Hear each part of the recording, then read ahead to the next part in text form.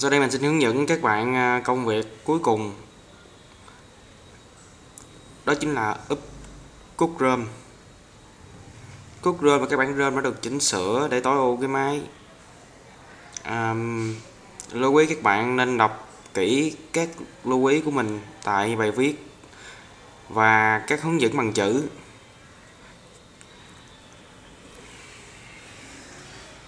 Sau đây mình sẽ hướng dẫn các bạn.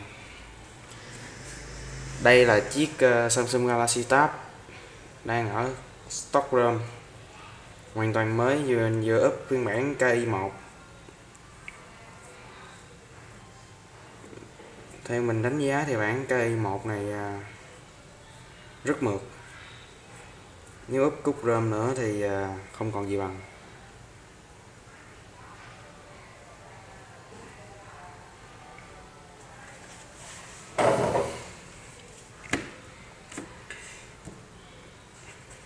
Bây giờ chúng ta hãy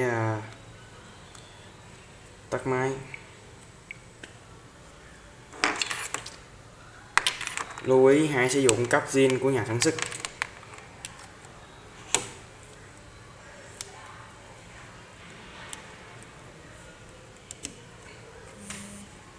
Khi nghe một tiếng rung nghĩa là máy đã tắt hoàn toàn. Bây giờ các bạn hãy nhấn giữ nút power 3 giây. Sau đó các bạn chờ chữ Samsung Galaxy Tab 10.1 xuất hiện. Ngay lập tức đè nút giảm âm lượng để vào chế độ bootloader. Mình xin nói thêm là ở cúc ROM thì có nhiều loại. Cúc ROM up bằng download mode, cúc ROM up bằng recovery mode, nhưng 90% các ROM cúc thì đều up bằng recovery mode.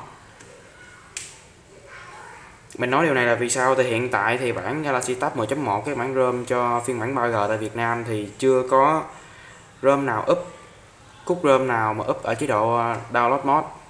Nhưng ở Samsung Galaxy S2 thì đã có một bản ROM, rất nhiều bản ROM up bằng chế độ download mode. Cho nên mình muốn nói để phòng hờ. Up ROM ở chế độ download mode thì các bạn hãy xem kỹ phần up stock ROM. Nó hoàn toàn giống, hoàn toàn không khác chỗ nào. Mình khuyến cáo là khi up cái bản cúc ROM ở cả hai chế độ này thì nên giữ máy ở chế độ stock ROM trước. Có nghĩa là bạn nên cài một bản stock ROM, chẳng hạn như mình chuẩn bị up một bản cúc của KI1 thì mình nên cài trước stock ROM của KI1 trong máy. Thì làm như vậy nó sẽ tránh trường hợp chữ Samsung lặp đi lặp lại nhiều lần. Hay cái đó còn gọi là cài firewall bị lỗi. Các bạn thông cảm mình phát âm tiếng Anh không chuẩn lắm.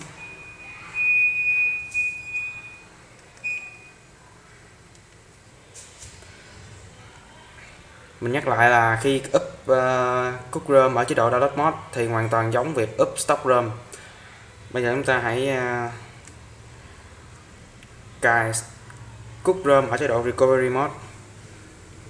Nhưng mà recovery mode mặc định nhà sản xuất thì vẫn chưa thể nào làm được điều đó, cho nên chúng ta phải cài một bản recovery mode khác. Thì đầu tiên chúng ta vẫn phải vào download mode. Nếu mà bản cúc ROM nó up bằng download mode luôn á thì chúng ta cũng không cần, chúng ta phải bỏ qua bước up recovery. Nhưng mà tại vì chúng ta up cái cúc ROM này trên cái nền recovery cho nên chúng ta phải cài bản recovery mới. Thì để cài bản recovery thì chúng ta phải vào download mode, tăng âm lượng để chọn. Chúng ta đang ở chế độ download mode để cài recovery. Chúng ta thấy là nó một cổng màu vàng đã kết nối. Đây, ta chọn PDA.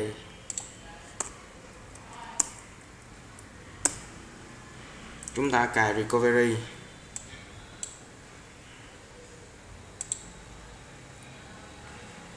File recovery.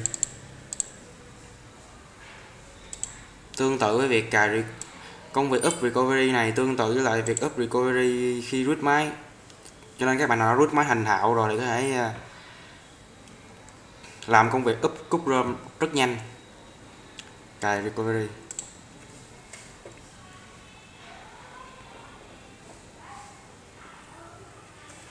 Máy đã ngay lập tức reset.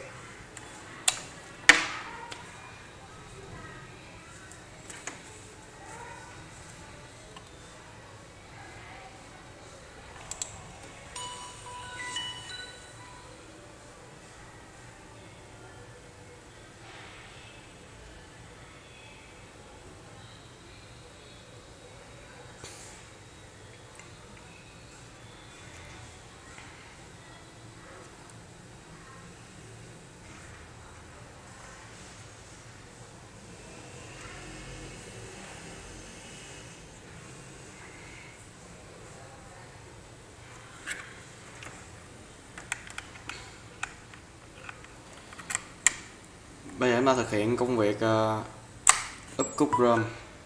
Sau khi cài recovery mode thì các bạn phải chép cái file ROM cúc có dạng .zip vào máy.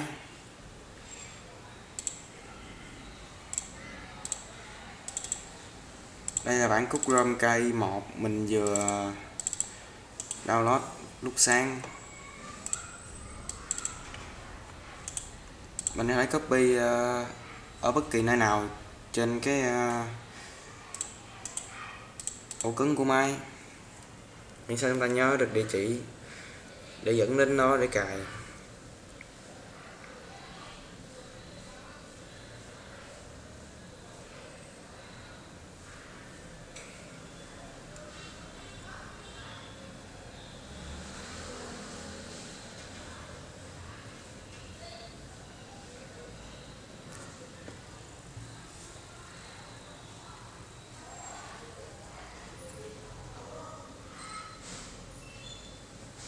Đã chép xong,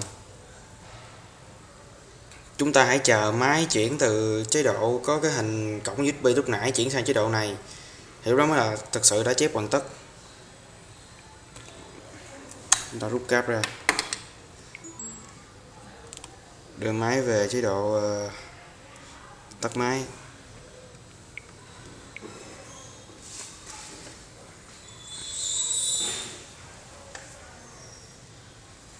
Công việc này tương tự với công việc root máy. Thay vì các bạn chép file root vào máy thì các bạn chép file cúc ROM. Gần như hoàn toàn giống nhau, không khác chỗ nào. Sau khi nghe rung một cái nghĩa là máy tắt hoàn toàn. Các bạn giữ nút power 3 giây. Sau đó đợi khi nó hiện màn hình boss Samsung Galaxy Tab 10.1 thì các bạn ấn nút giảm âm lượng và giữ cho đến khi hiện ra chế độ boot loader. Thì bây giờ các bạn ấn nút giảm âm lượng để chuyển sang chế độ recovery, sau đó ấn nút tăng âm lượng để chọn nó. Bây giờ ở đây thì các bạn lưu ý khác ở việc root máy là khi đến bước này các bạn sẽ chọn install zip from SD card, nhưng các bạn không nên làm vậy. Đầu tiên các bạn phải xóa dữ liệu về người dùng trước khi up bản cúc ROM. Các bạn chọn dòng thứ 3 là dòng xóa dữ liệu và reset về chế độ mặc định của nhà sản xuất. Các bạn chọn dòng thứ 3, sau đó ấn nút power, sau đó chọn Z.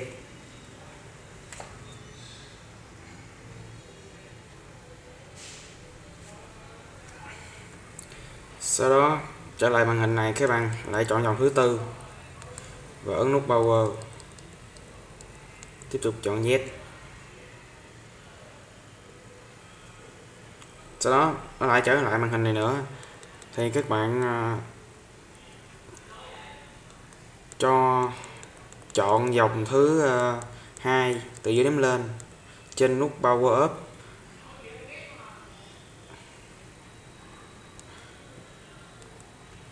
Vào trong các bạn tiếp tục chọn dòng thứ nhì và dòng thứ 3.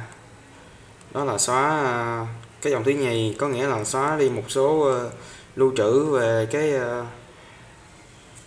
những cái hiệu ứng của máy, vì có thể một số cúp ROM sẽ thay đổi hiệu ứng của máy, cho nên các bạn cái đó là xóa hiệu ứng cũ của máy. Và chọn sau đó các bạn quay trở lại đây thì lại chọn dòng thứ ba, có nghĩa là xóa sao lưu về dung lượng pin. Sau khi hoàn tất việc xóa về hiệu ứng và sao lưu pin thì các bạn chọn Go Back để quay lại màn hình gốc. Thì lúc này các bạn mới sử dụng như root máy là chọn Install Zip from SD card, là dòng thứ 5 từ trên đếm xuống. Sau khi vào trong các bạn chọn dòng thứ hai là Choose Zip from SD card, chọn dòng thứ hai. Ở đây các bạn dẫn đến file zip các bạn vừa chép vào máy. Đây thường thường là nằm cận cuối, nằm cuối luôn rồi, tay nút Go Back không tính. File zip chúng ta vừa chép vào, chọn Power, ấn nút Power để chọn, sau đó chọn Z. Thì đây máy sẽ bắt đầu flash cúp ROM. Công đoạn này sẽ nhanh hơn là up stock ROM bằng Odin.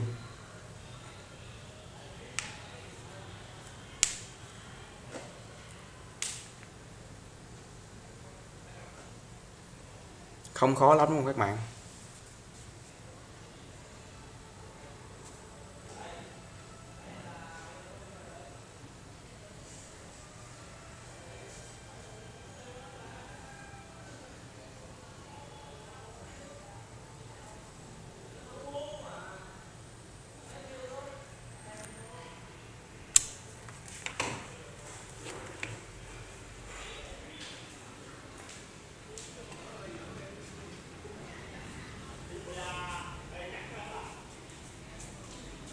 Khi nào nó hiện dòng chữ Install from SD card complete, có nghĩa là thành công, khi đó các bạn chọn Go Back, sau đó chọn cái đầu tiên có nghĩa là Reboot System Now.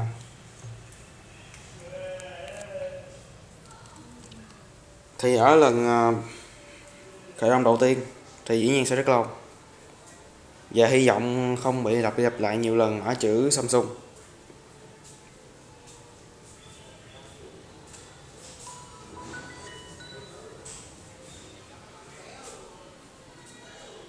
Các bạn lưu ý nên up những bản ROM mà mình đã post ở bài viết của mình, vì một số bản ROM khác có thể làm tăng lên số bộ đếm cúp ROM, mà nếu tăng bộ đếm cúp ROM đó thì Samsung sẽ không chấp nhận bảo hành máy của bạn.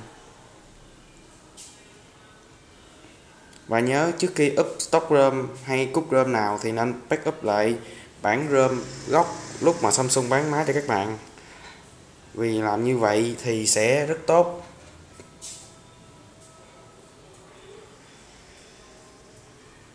Trong việc bảo hành mà không bị sợ Samsung nói này nói kia.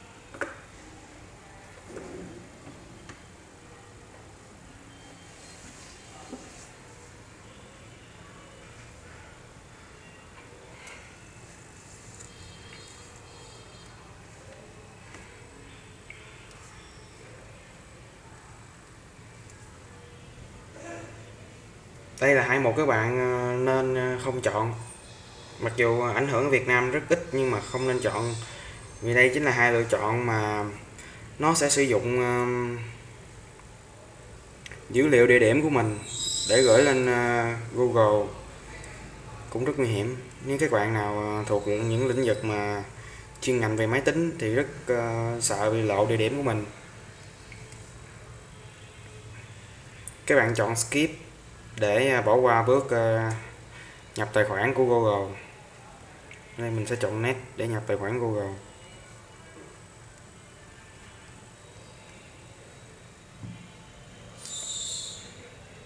Có một cái cách để nhanh hơn là tới đây khi các bạn nhập địa chỉ Google thì thay vì phải a.gmail.com thì các bạn khỏi, các bạn chỉ cần ấn net, nó sẽ tự động điền chữ a.gmail.com nha các bạn. Ở đây mình sẽ nhập password.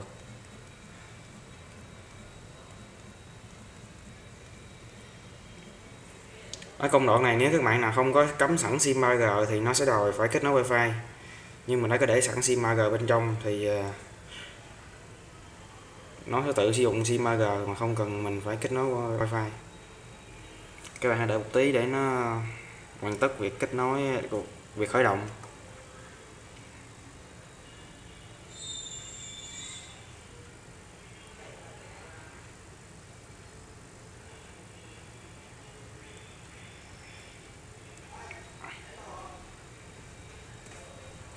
Thì ở bản code ROM này nó cài sẵn cho chúng ta super user.